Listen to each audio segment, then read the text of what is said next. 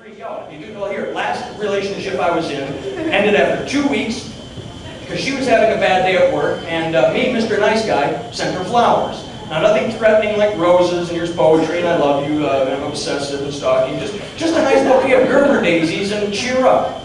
What do you think? Good thing or bad thing? What did I do? See?